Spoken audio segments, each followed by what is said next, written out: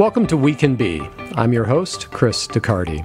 Our guest today uses food as a foundation to change lives and strengthen communities, and the organization she leads has the receipts to prove it. Jennifer Flanagan is the founder and executive director of Pittsburgh Community Kitchen, which offers culinary arts training programs and life skill coaching for those who find themselves struggling at the margins of society. With a 93% placement rate in professional kitchens for those who complete their training programs, Pittsburgh Community Kitchen has also had a focus on regional hunger relief baked into their mission. Let's dig into her journey and the success stories of some of those she and her team have guided to new paths in life. My name is Taurus Reed, and I'm from Pittsburgh, Pennsylvania. I grew up in the Hill District. I had gotten into a little bit of trouble in my life, incarcerated, and it was time for a change. I got presented with community kitchens. I was in Mercer Prison, just came home August 2nd, and I heard about Community Kitchen through justice-related services. I got to go to school for $8,000 for free. That's not opportunities you get every day, so I definitely wanted to put my best foot forward. I like to tell my students and these guys who join our program when they come in, their past doesn't define them, that there is hope and that they can move forward in life and become successful. I still refer people to this program. This program saved my life. I'm excited to talk with you today because your work is at the intersection of two of the most persistent and high-profile issues that we're looking at in our country. One is around food insecurity and access to healthy food. And the other one is about the opportunity for so many people to overcome a set of barriers so they can fully participate in the workforce. Community Kitchen has put both of those together. Can you just describe what it is you do? What's your mission? We are considered an employment-based social enterprise, and that means that we run food service businesses so that we can train people and employ people, transitional employment, apprenticeships, training, all of that, and we integrate that into food services. And a big part of our food services that we do, as you mentioned, is hunger relief. We call it our community meals program. That translates to about 40,000 meals a month that go out to the after-school programs that are for kids that are eligible for free and reduced lunches, and shelters, other nonprofits. We have some cool programs that we do. We've got one called Hello Baby. It's in partnership with the county. So new moms that have been identified as at risk, we send them 6 weeks worth of family dinners, which is very cool. We're about to launch something for homebound seniors with diabetes, so we're going to be doing medically tailored meals, basically Meals on Wheels, but medically tailored. So all of this food service is completely integrated in our training and our transitional employment programs. For us, you can't separate joblessness and hunger. As you mentioned, they go hand in hand. So talk a little bit about the need in this region around food insecurity. What kinds of numbers are we talking about? What percentages of folks? It is growing, and I don't want to misquote the number, but I was just at an event at the food bank, and they said that this year is on par with the height of COVID in terms of food insecurity. It has really grown. Part of the reason why is that food cost has gone up so much. Pennsylvania, I think we're in the top 10 of the states in terms of food cost going up. Philadelphia is actually the highest in the country, and Pittsburgh is not far behind. And so that's a big issue, just in terms of people that were not food insecure before. They don't have enough money. If you go to any of those distribution lines that the food bank holds, the lines are long.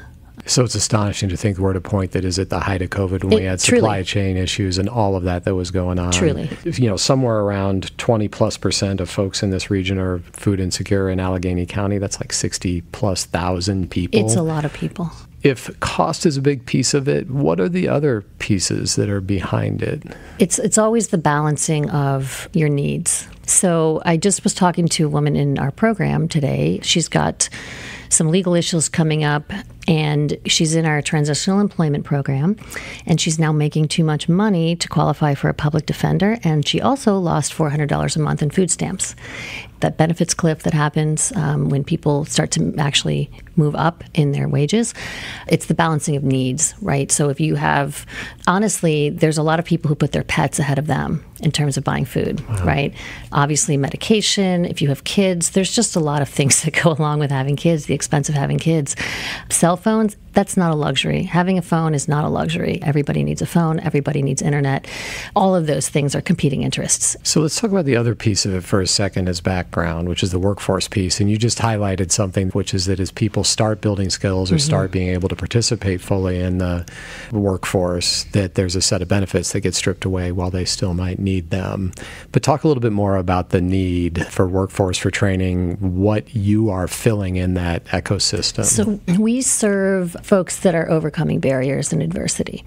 This could look like spending time in prison. This could look like not having a high school diploma, coming out of addiction, coming out of homelessness, living in poverty. That is a barrier. There's just so many things you have to overcome to get it together to go get a job, right? From transportation to just training, all of the things, right? All of the things we like to say.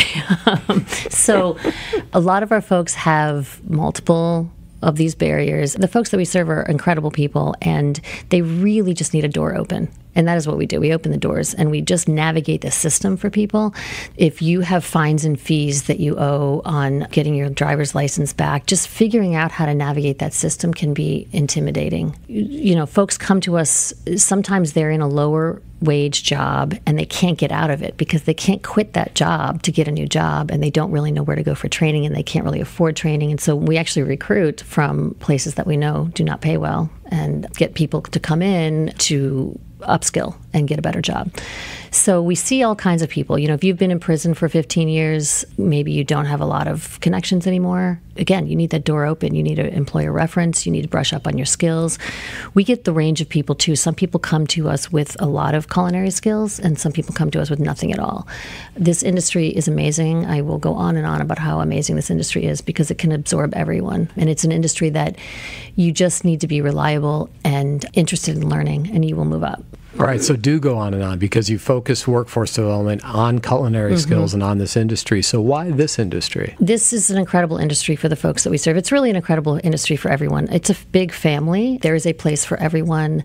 There is a job on every bus line. There's a job for every shift. There's a job for every background. If you have a drug and alcohol background, we may not put you into a restaurant with a bar, but we might find an institutional employer like one of the ones that serve the different corporate dining places or the schools or the hospitals, right? All of those kind of institutional places. If you want to have a career, we can put you on a career path job. If you just need a job as a stepping stone, we can find that for you. It absorbs everyone, and it's such a forgiving industry because so many people in this industry have their own varied backgrounds. So they are really open to giving people chances. I love it. And, you know, we just had a chef stop by yesterday because he heard about our mission, and he had his own, background and varied path to get to where he was. And he said he wanted to come in and talk to our students. This happens all the time. The other thing that we're seeing more of this year are refugees. And this is the first year we've really seen an influx of refugees. This industry absorbs that population as well. And so we've been able to get folks jobs that don't speak English. They have their work papers. They don't have any contacts here. And we are able to get them a job really fast. So you talked about one of the key things. You said it was such a forgiving industry or a welcoming industry that people from different backgrounds, different skill sets, there's a spot in this industry depending on unique needs. One of the things that we hear again and again, this is at Pittsburgh and the regional level, it's the national level right now, which is essentially a mismatch between the jobs and the skill sets or the people for those jobs in this mix. And one of the things you see again and again is in a lot of industries not having that flexibility, not being welcoming for folks in that background. I'm interested if you've thought about translating the lessons you've learned into other industries, or if you encourage folks in other industries to be more welcoming. That would be an interesting sea change for a lot of industries. Culinary and hospitality gets a bad rap, right? Everyone likes to say they're terrible jobs, it's low-wage work. We don't work with those employers, right? We work with the employers that are paying good wages and paying benefits and treating our people well. The industry has always been accepting of the misfit toys, as we like to call ourselves, right? But also, after COVID, there was such a need for employees because everything shut down and there wasn't an option to be choosy. Right? And there never really is in food service. It's a more welcoming environment, but it's also a 24/7 industry. So there's a lot of need for people The closest we've come in terms of translating it is when you work with institutional employers, and you can tell the difference between the ones who have decided to make a real effort into expanding their hiring practices and the ones that have not. And the ones that have made that real effort, they will review your resume person by person and not make blanket statements about criminal background. A lot of employers have done what is called ban the box, which is that check mark on the application that says you have criminal background. But the way that a lot of employers now screen for that is whether or not you have a driver's license. And so it's an informal way of screening if somebody has a background. It's not always accurate, but a lot of employers do it. So the employers that do the best job of really expanding their hiring is that they're looking at the individual and they're really giving people a chance, and they have HR people who are willing to have the interview, have the working interview. We just had a guy who, he did not have a criminal background. He's an older gentleman, veteran. He'd had some health issues and had just started cycling in and out of homelessness. He couldn't keep his apartment because he couldn't keep his job because of his health issues. And he aged hard, so he looked even older than he was. And he could not get a job. He could not get a break. We called one of our really great institutional employer partners and said, give him a working interview because he'll blow you away. And he's now working there. He loves it. That's another feature of this industry, is that the notion of the working interview, you can go in and prove yourself. And if you have hustle and you are in that kitchen and you know how to move about the cabin, then you will get hired. In your program, how do you balance this need to impart technical skills and the ability to navigate through kitchens and all that piece? Plus, you've got somebody who has a unique set of personal circumstances that might be even preventing them from completing the program. Absolutely. This happens all the time. So we do have a program team, and they are tasked with helping that individual identify their barriers and what they need to get help with, and then we try to help them navigate it. And we try our best to use what is, we don't want to be redundant. So if there's another program that can help with something, we're going to tap that program. But we just paid first month insecurity deposit on a woman who was in a bad living situation. It didn't feel safe to her or to us. And so we quickly got her into another apartment and just paid her first month in security to get her moved. So we do that too. We try to do the things that are going to help you keep employment, your state ID and your living situation, because you can't get a job without ID, and you're not going to keep a job if you don't have a safe place to live. There's a lot of other things around that we try to knock off and just stabilize people, make sure their childcare is solid, make sure that if they have legal situations going on, that we help them with that.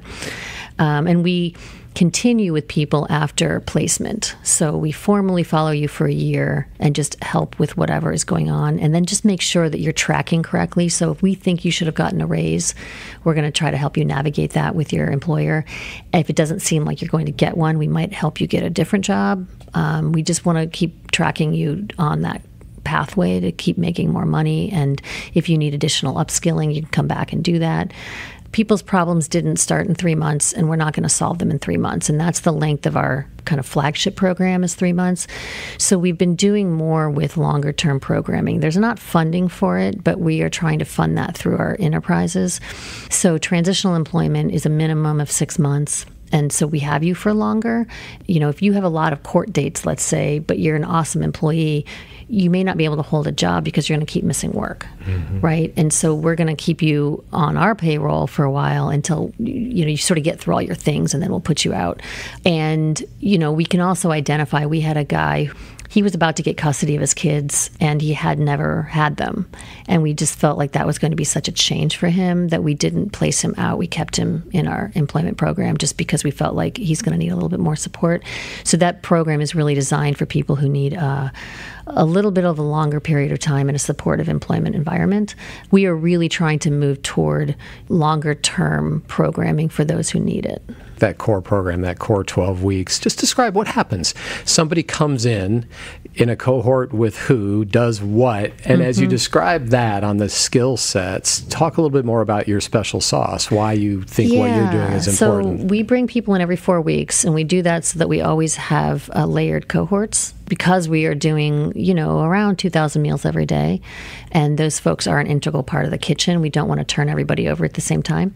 You get different color shirts as you move through the program. The newbies have green shirts. The first week they are not in the kitchen. They get their food handlers certification, as we like to say, make sure you don't kill people.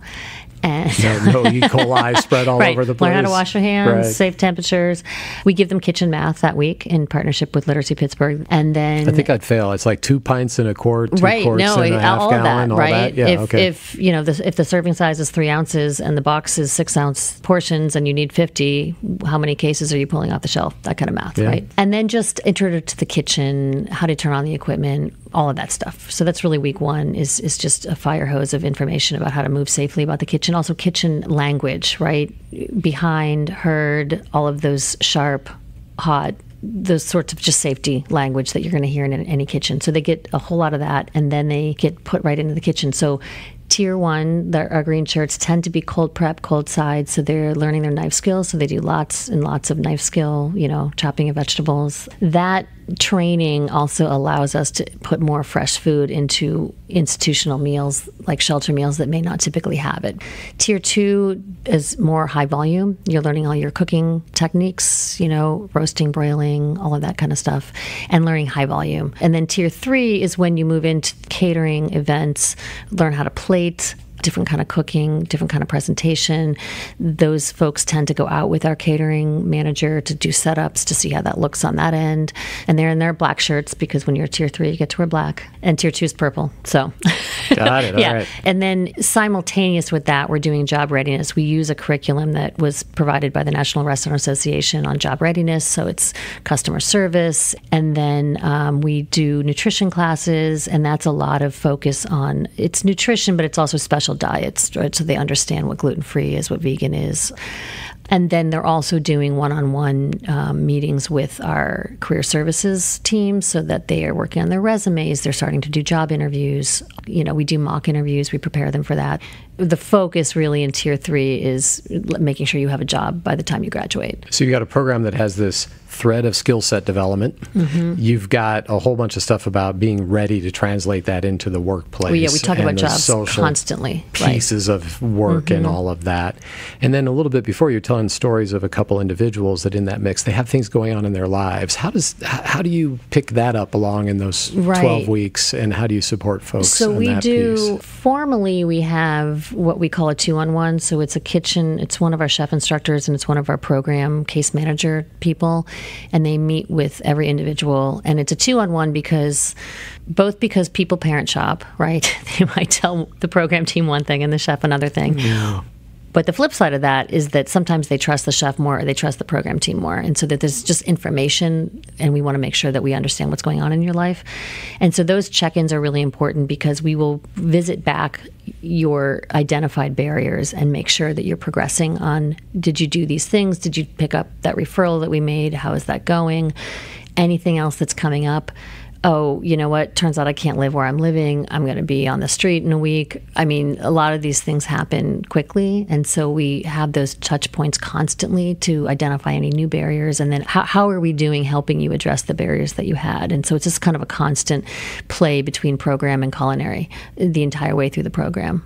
And when folks complete the program, you actually have the receipts to back up the success on this. Talk a little bit about your success measures. How do you measure success, and relative to what? We're pretty proud of it. I mean, our placement rate is right now it's at 93%, which is really great, especially in consideration of who we serve, right? Everyone says these are really hard to serve people and hard to employ people, and we have a really great placement rate. And then our retention rate on job retention is at 84%, which is also amazing for this industry. It's got, high turnover and all of that. And since January, our placement's been almost 100%.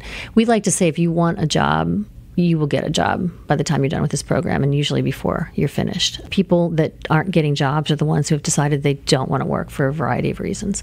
So we're really proud of that. And we have a really great reputation and relationship with employers. We want to know our employers. We want to hold up the ones that are doing well by their employees that really are committed to making a great place to work. We want to be a part of that. We want to be a part of helping be that pipeline for the really good employers. What you describe and the impact you've had and the personalization with the individuals just makes a world of sense. How did you get here? How did you get to Pittsburgh? How did you get to Community Kitchen? Yeah, so I was a marketing director at a publishing house in New York City, and 9/11 happened, and I was in New York for that. And my authors that I happened to manage were all finance authors, and so we did lose a lot of authors in the towers. Oh my gosh, I'm sorry. And just living in New York at that time, it was so overwhelming. That whole day, the towers went down, all the subways shut down, the bridges shut down. So there were all these people stuck on the island, and all the bars opened, and people just would wander in from Lower Manhattan covered with ash, and everybody would make way for them and get them something to drink and something to eat. And it was like, this is, again, this is the industry, right? Like, we take care of people. So I decided to quit my job after that and join AmeriCorps Vista because I wanted to move into nonprofits, and I never had worked in nonprofits. And so Vista's kind of like the domestic Peace Corps. And so I got placed in Pittsburgh. I have family back here. And my Vista assignment was working with the EPA. Doing what? We did some really great playgrounds and community training to train people in different neighborhoods in the city to advocate for themselves. And so like training them how to go talk to their councilman, how to advocate for things. And then we recovered a few places that were just kind of, drug lots, and we turned them into playgrounds with Kaboom, which is a company that does that. Yeah. And so, but during that time, I heard about this model. I was going to Social Enterprise Alliance meetings, and I met a founder of the national network that I'm now on the board of, Catalyst Kitchens. And I wanted the model in Pittsburgh. I just thought it made so much sense because on the one hand, you have terrible food in a lot of institutional places. If you can't choose what you eat, a lot of times you don't get the best food. And so putting a program in place to increase the quality of that food and marrying that with, people who need good jobs. So I launched it as a program underneath another nonprofit, and it was very successful. And then that nonprofit got acquired, and they closed the program, and I thought I was done. And so I was kind of trying to figure out my next steps. And then the funders actually said, we don't think that was quite done yet. You should think about launching it as a separate C3. So in 2013, I relaunched it as a separate 501c3. And when we first started it, it was very much about getting somebody that first job. And we've really evolved into working with people on career pathways and getting them certifications and what can we layer onto this. And on a personal level, I grew up with a mother who was an addict, and I was able to kind of survive that and emerge because I had a really strong, my grandparents, just the family network was very strong. And your village, yeah. Absolutely. And I recognize that a lot of people don't have that. And so we try to be that family for people that may not have that. It's really important to me, right? Yeah. And then just recognizing that your past informs but does not dictate your future. My mother she's great. She's been clean since I've been, I think it was around 23 when she got clean. She's been clean and sober ever since. My brother went through a heroin addiction, and he's now clean. So like I know what it looks like. I know what it looks like to have it in your family. I know what it looks like to watch someone struggle through that. I know all of the dysfunction and the abuse that can happen around living with an addictive parent, the domestic violence stuff, the fleeing your house in the middle of the night, all of that. And I can talk lightly about it now because I've been through it, right? Mm-hmm. I've gotten through the other side. But I want to make sure that we provide those opportunities for other people to just have a safe space. Yeah. And I'm really proud of being a safe space for people. Well, it's the building block for the type of trust you need to earn and give both ways to have this work. Definitely. Thanks for sharing your story. It completely resonates with what you've built and what you want to make happen. It's very much part of my DNA. You've mentioned a couple times the career pathways, staying with folks for a year. What does that look like? And how many folks stay in the food service culinary industry, and do folks ever pathways to other industries? What does that look like? I think because we always tell people on day one, we say this can be a stepping stone for you.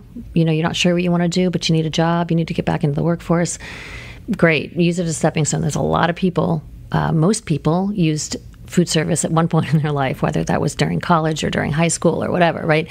Can be a stepping stone, or it can be a career pathway. And so if you tell us that you think it wants to be a career pathway, we're going to put you on a different path, right? So let's say you really want to work in high-end restaurants. We're going to shape it so that your resume reflects that, and we're going to try to put you with a chef who's going to really work with you and move you up. If you want to own your own business, and let's say you want to own a food truck, so we're going to probably try to put you on with a food truck operator so that you can see what that looks like. If you just need a job, we're going to get you a job. It's going to pay decent. It's going to treat you well. And then we're going to check in to see, well, what do you want to do? You know, we do have articulation with CCAC. So if folks want to go on to CCAC, they get a semester's worth of credits toward culinary. We've had people go back for accounting, right? I mean, they just used it as that ability to get back into the workforce or get into the workforce. So some of our folks have never actually held a legal job. It can be a pathway on a lot of different levels. Yeah, and you never know. I want to segue and talk about scale and about systems change. And to do that, what we do is offer in a guest questioner. Hey, Jen, it's Rob Stephanie, Senior Program Director in Community and Economic Development here at the Heinz Endowments. So appreciative of you and your ability to get folks into the workforce in meaningful ways, and how compassionate you are with folks who are dealing with trauma and a whole host of other issues. Just really an exemplary CV. You know that the Department of Labor last year named Pittsburgh as one of 5 regions across the country as a workforce development hub, which puts us in a really strategic position. Their involvement gives us a chance to think about really some strategic policy moves that might have impactful effects with the folks that you care about, the folks that you work with. Is there a policy or two that, if you could wave your magic wand, that you would want to advance? Yeah, so one thing I would do, and this is complicated, there's a few things I would do. From a policy perspective, I really think we need to advocate to our DOL, our state DOL, to make food and hospitality a priority occupation, because that frees up funding for this industry. There are so many good jobs and so many opportunities for the folks that we serve, because, you know, I get that we are known for tech and you know, it's eds and meds and tech, and that's awesome. But for the folks that we serve, they are not walking into one of those jobs. They're just not. They need at least a stepping stone. For instance, a refugee, and I'm a big fan of opening our doors and diversifying our community. Those folks have a very time-limited period to get a job, right? They have to get a job very, very quickly. This is the industry that can absorb that. So if we want to welcome these people into our community, this is the industry that they can get into very quickly. If somebody is court mandated to get a job, we had a young man who was court mandated in 4 weeks to get a job, and he had not held a legal job before. Again, this industry can absorb that. So I think that more investment into the employers that are doing this right, and the same kind of investment that our workforce board puts into other industries, they need to start looking at food and hospitality. If I could wave a magic wand, it would become a priority occupation, and that is a designation that allows for more funding to flow into this industry. They can become an asset for our community, but they might need a little bit more time. And so many of the workforce dollars are tied to these, you know, you have to get them a job in 6 weeks. You have 6 weeks. That's not enough time. One of the complaints you hear from employers that are working with workforce development agencies is that the people aren't reliable. Well, they're not reliable because maybe they don't have transportation, or because they've got kids that don't have childcare, or because they've just got stuff they've got to deal with, or they're taking care of a family member. There's a million things that people who are more well off, they have people for that, right? And so, of course, they're going to be unreliable because they've got lives that are messy. We all do. It's just that we have people for that. So I think that providing more dollars for transitional employment, that would be huge, because it'll bring more people into the system and really turn them into assets for employers in any industry. It makes a world of sense from everything that we've talked about, which is, to a certain degree, what we have is the need to have more integrated support with more time that is more personalized in a system that is actually structured to do none of those three things. Correct. For individuals. Correct. And what you're saying is, systemically, let's start with what we can do, which is get the right designations in the right ways so we can start moving things in a more productive manner to get this built in, this flywheel. It's not the employer's job to support all the other things for an employee, right? Because as an employer, you need people to show up and do their jobs. You have a business, you're trying to make money, great. right? But there are entities like Community Kitchen that can do that transitional employment and can absorb those barriers and get those people to a point of stability. I think that has to work in partnership more. I think that too often we think we can put somebody through a 6-week program and throw them out to an employer and then say, okay, great, they've got a job. It's not going to work. It's not going to work. There has to be a longer term investment. You just laid out all of the reasons on the workforce and culinary side for the types of investments, which means more time, more thoughtfulness about integrated services. And you have this combined mission, which is around food insecurity. That actually, I assume, adds another level of complexity to this. It does. So you talked about that combined mission, and at a conceptual and philosophical level, it makes a world of sense. But at that bottom line, enterprise level, right, how does it work? So, we're training people for food service through food service, which makes a lot of sense. And if we're doing that anyway, we should be making really good meals for the folks that have no voice and no choice in what they eat, right? The folks at a shelter or the, kids in school. So from that perspective, it just makes sense. And a lot of our people have been there. They've been in that shelter we're feeding, or they've been a kid who had to eat the free and reduced lunches or the after school programs. And so it's a real give back for them. It really changes the perspective of who you are when you become not the person asking for services, but the person giving those services.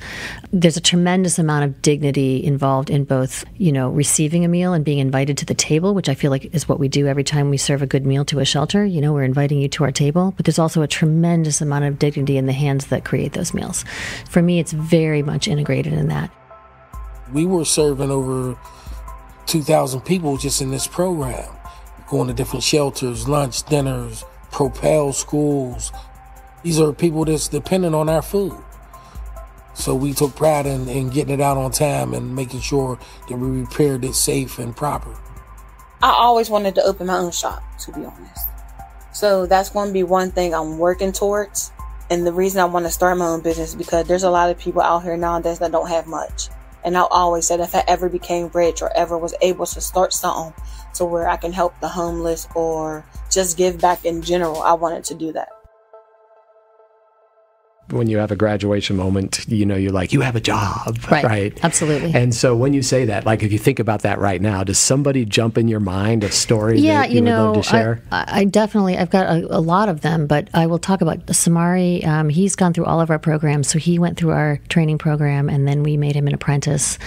Samari spent, I believe it was 10 years in federal prison. And while he was in prison, his son was killed, and his son and daughter-in-law were killed. He is now, when he came out, he and his wife started raising the grandkids. He's just got a heart of gold, and he just opened up his own restaurant down in Fayette County, which we're super excited about. So it's named after his son, and that is a tongue twister for me to say, too. Skeets, Scoops, and Smiles. My entire incarceration was during the COVID period, so coming home, being locked up prior to COVID and coming home and seeing so much has changed. So being here gave me an opportunity to actually learn how to cook the right way and to use food for therapy for me, dealing with the transition. So for me to go forward, Community Kitchen gave me an opportunity to take something I like to do and to turn it into something that I can possibly earn a living off of, where I could make a career out of cooking, which is doing something that I like to do anyway. A fresh start, to have it realize that I can actually learn something, and not just me, but other individuals can just come here and actually learn something to take it to the next level. It's such a pleasure to see him succeed. He said to me at the opening, "Thanks for giving me a chance." And that's what we do, He needed somebody to give him a chance, and we did that. And he has paid us back in spades, just in terms of how much he has brought to our program and to our lives. So it's a great success story. And we have so many Samaris, right? We have so many stories of people who came in really down on their luck. One young man, he is from the Congo, and he is a non-immigrant protected status, and he showed up at our program. He didn't tell us our story until he was almost ready to graduate, and it turns out his family was trying to have him killed because he's gay, and he ended up making his way here and didn't speak any English. He speaks French. He loved working on our food truck. And so we got him a job with one of our great employer partners. And he's such a delightful guy. And this is somebody who a few short months ago was, his family was trying to have him killed.